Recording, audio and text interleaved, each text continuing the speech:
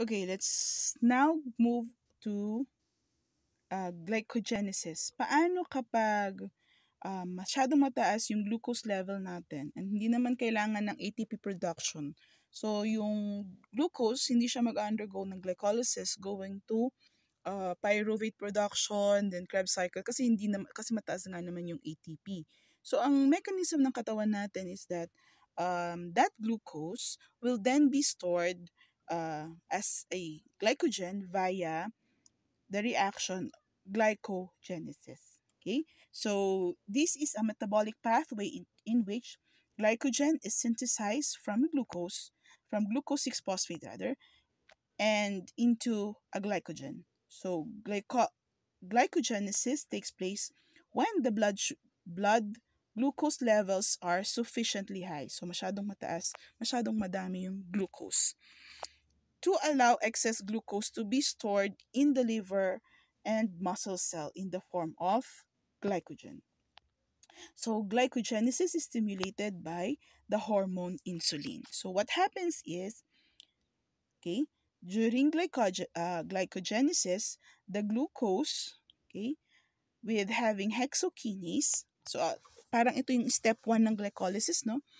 Magkakaroon dyan ng phosphorylation and it will then turn into glucose 6 phosphate. So ang arrow natin is itong pataas. Okay? So papunta doon.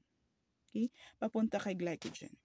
So still, if this is a phosphorylation, we are going to use ATP to supply the phosphate group so that glucose will then become glucose 6-phosphate.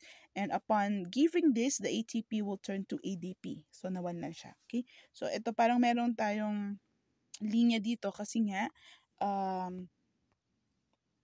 this one is actually the step 1 of our glycolysis. Okay. Pero hindi siya mag-produce, hindi siya papasok sa glycolysis kasi nga masyadong madami yung ating glucose, tapos hindi pa natin kailangan ng ATP. So that glucose 6-phosphate will then become a glucose 1-phosphate. So there is an isomerization here. May isomerization reaction dito kasi from 1 nalipat yung 6. From 6 rather, nalipat sa first carbon atom yung phosphate. Okay? So from that glucose 1,6-phosphate, during glycogenesis, magiging UDP glucose siya. Magiging UDP glucose siya with the use of uracil triphosphate. And of course, meron tayong matatanggal na inorganic phosphate. So, naka-attach na si UDP sa glucose. And from that glucose, kasi ito yung magte-transfer i-carry niya si glucose para idagdag dun sa existing glycogen. Remember that glycogen are series of glucose. So, magkakadikit na polymer yan ng glucose. Okay, so, originally, if that is a glycogen with an N, okay, glycogen with an N, kapag dineliver na ni UDP yung isang glucose, okay,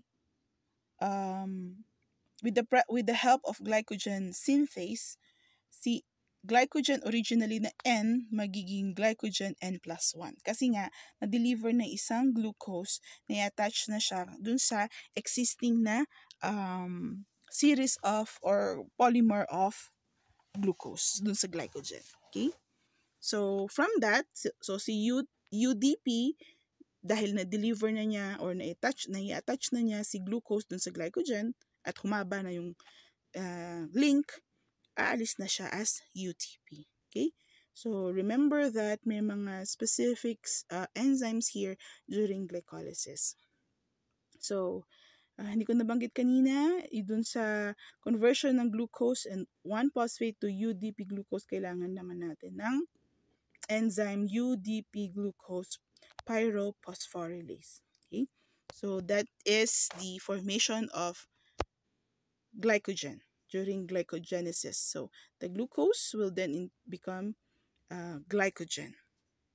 So, ma-store na siya. So, ano mangyayari? Kapag, ngayon, okay, so maraming glucose level, naging glycogen siya, hindi siya na-convert as ATP, pero there will come a time na, of course, during starvation o kaya during strenuous exercise, nakoconsume natin yung ATP natin. So, saan tayo kukuha ng ATP kung kunyari hindi tayo kumain?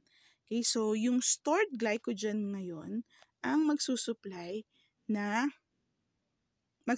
dun sa depleting glucose natin so as we could produce the needed ATP. And that would be via glycogenolysis. So, parang kabaliktaran ni glycogenesis, which is from glucose to glycogen. Si glycogenolysis naman is the conversion of glycogen to glucose. So, let's define glycogenolysis. So glycogenolysis is a metabolic pathway wherein that glucose 6-phosphate is produced naman this time, produced from the glycogen. But the process is not simply the reverse. Hindi siya yung exact opposite ng glycogenesis. Kasi nga, the UTP and the UDP molecule is no longer used during the glycogenolysis. And glycogenolysis is a 2-step process rather than the 3-step process in glycogenesis.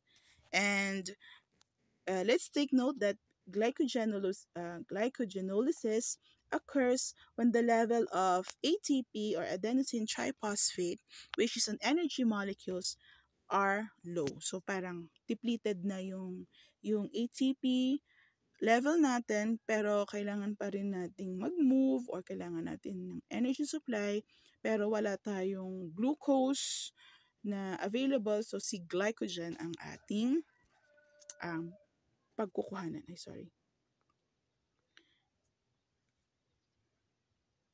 Okay, so yun nga. Kukuha tayo ng glucose from the glycogen. So, paano ba ang ating glycogenolysis? So, kanina, kung kanina dun sa glycogenesis, yung glucose niya attach kay glycogen N, kaya naging glycogen N plus 1. Pero pagdating natin, pag sa glycogenolysis, si glycogen N plus 1, so, babawasan natin siya ng isang glucose molecule, kaya magiging glycogen N na siya. Okay? So, this one will be tinanggalan natin ng isang glucose, kaya naging si glycogen N plus 1, naging N na lang siya. At napunta na na-remove natin, na tanggal natin yung isang glucose from the glycogen. But this time, kailangan meron tayong glucose 1-phosphate. So, ang source ng phosphate natin is an inorganic phosphate. So, during the conversion of glycogen to glucose, so meron tayong addition of inorganic phosphate, and ang ating enzyme is glycogen phosphorylase. Okay? So, ito yung sinasabi kanina na wala nang use ng UDP or walang UTP or UDP na mai-involve during the glycogenolysis. And from that, glucose 1,6-phosphate babalik na siya kay glucose 6-phosphate. So magiging re-structure na naman yung ating phosphate with the use of phosphoglucomutase. Okay? This one then, okay, hindi pwede siyang bumalik kay glucose as glucose 6-phosphatase is used as an enzyme, at from that, pwede na siyang pumasok sa glycolysis na na-discuss natin kanina. Okay? So, that is the glucose 6-phosphate. 2 steps lang ang conversion ng glycogen into glucose during the glycogenolysis. So, point out lang natin that glycogenesis, pag masyadong mataas yung glucose, meron tayong, pwede nating i-convert yan sa glycogen. But kapag mababa na ang ating available glucose, si glycogen naman, pwede siyang mag-breakdown para mag-give ng isang glucose, and of course, pwede natin gamitin sa ATP production via glycolysis, and then moving to acetyl formation, then going to Krebs cycle. And then the last is ATP and OP.